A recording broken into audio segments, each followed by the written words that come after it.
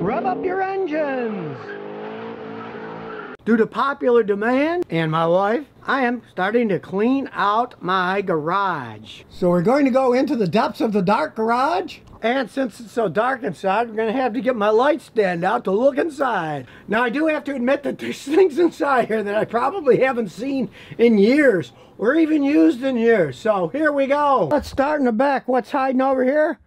Oh man, it's an old dwell meter. Okay, you might well ask, what's a dwell meter? Well, in the olden days when cars had mechanical ignition, you had to set the degrees that the points opened and closed. And you would hook these two leads up to the ignition system and you'd put it on 4, 6, or 8, depending on the cylinders of the car, and you could adjust the dwell to get it just at the right percentage. This thing, unless you got yourself a 62 Ford, you're never going to need to use this. And with this part, it also did ignition timing, because when you set points, a lot of times the end's a little bit different shape than the original one, so that would affect the ignition timing. You'd have to retime the engine by adjusting the distributor. Well, cars don't have distributors anymore. You don't adjust timing, the computer does all that stuff, so it's just definitely a blast from the past that maybe I'll never use again, who knows? Now the next thing is, once I take out these old motorcycle shocks I have sitting here, hiding under there is a giant spring compressor. This giant machine that costs almost $1,000 is used to compress struts. Now you can certainly tell I don't use this thing much since it's covered with all that junk. And here's the main reason why. It's relatively cumbersome. This is what I use most of the time. These are my spring compressors. Simple technology. A giant bolt and the pieces that hold onto the spring and compress it. You put one on one side and one on the other. I found that those are actually safer than that giant thing. Years ago I was using the giant one on a Volvo, and those skinny little arms, they slipped and it ripped my finger the whole way around, pulled all the skin up. You can see the bone under there. And I thought, oh whoa, I don't like this machine anymore. And it worked out fine, my finger works fine. So now, guess what? I use this thing that costs like $40 to do struts now. It's safer, I never had a problem with it, and it's simple, cheap technology that works. That's why it lives in the front down here, because I use it all the time. Now let's look a little further. Well, what's this? Oh look, a nice set of gear wrenches. Now these gear wrenches are great. They have little ratchets in them, and they have an open end one, and these are kind of stubby ones, so they fit in great little holes. Why am I not using these? Well, the reason for that is this. If you look closely, it says 5/8 of an inch. All cars these days that I work on are metric. This is English. So this doesn't fit any of the cars anymore. That's why these gear wrenches are sitting back on the wall. Heck, I use my metric set all the time to get in places. I got straight ones, I got ones that are long and they curve so you can get in spaces. But since the cars don't use English fractions anymore, I don't use these anymore. Well, let's look around the back some, and out. Here's something. Zato Atomic Metal Conditioner. And what's inside here? Voila! The box says it's for automatic transmissions.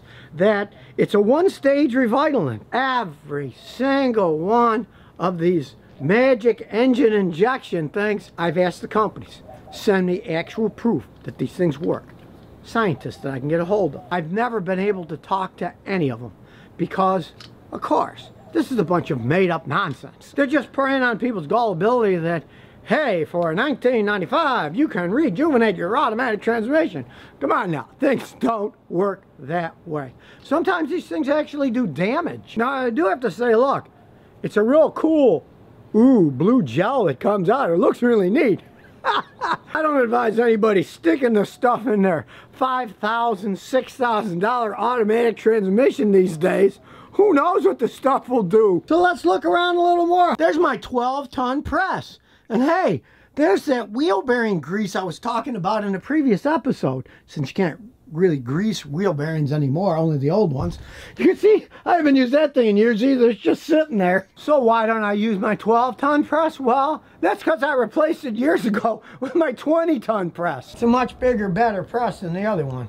It's got 20 tons of pressing power. And yes, being a pack rat, I've covered it with various tools, but I use these tools all the time, and whenever I need to press, it only takes about a minute, and I just move them all and throw them outside the garage, use the press, and then hang them all back on when I'm done. It is in the front of my garage after all, so it's something I use all the time. So I guess it's time to get rid of the 12-ton press in the back. Hey, I'll give it away today to somebody. Well, let's look around some more.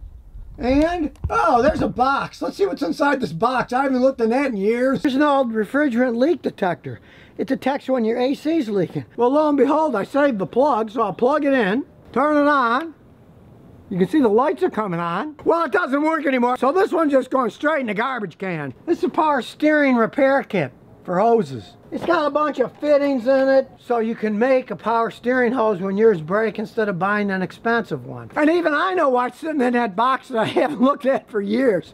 And that's for one main reason. Okay, there's a million different sizes and shapes of power steering hoses these days. I tried using this thing once.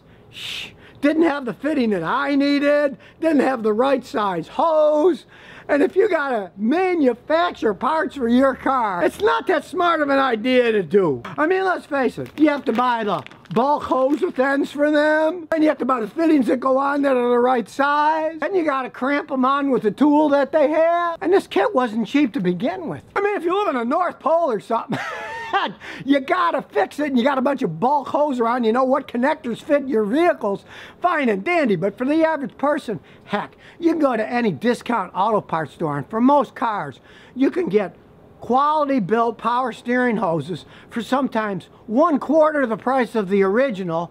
And when I price what this stuff costs, not even including the kit, but the replacement parts where you build your own, it's actually cheaper to buy one that's made in China that works perfectly fine versus assembling your own and hoping you don't screw up and make it leak. Now, this tool was obviously an idea that they were trying to sell to mechanics. Mechanics don't want to stock all this stuff. And really, if a power steering hose is leaking and a customer wants their car fixed, you think they're going to wait days for parts to come in and then build a thing? They're going to go to the store and buy a new one and put it on. I mean, we don't build our own cars anymore. And since this is Mechanic Monday, I'm going to give away that 12-ton press that I was talking about because I don't use it anymore. To have a chance to win, just place a clean, non-offensive comment on the YouTube comments below, and a winner will be chosen randomly by computer to get a 12-ton press. So if you never want to miss another one of my new car repair videos, remember to ring that bell.